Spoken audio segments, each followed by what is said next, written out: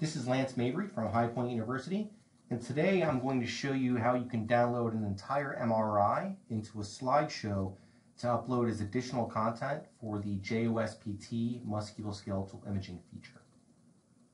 The first step you're going to do is open a PowerPoint presentation. I've already done this for us here. Once you're in the PowerPoint, you can click on Photo Album, File and Disk, and find the MRI that you should have previously downloaded from your PACS system and or DVD. Once you're here, you can select the images you want to load onto the PowerPoint slide. If you hold Shift, you can select them all at once. Click on Insert. You're going to want to make sure this says Fit Slide, and then from here, you click Create.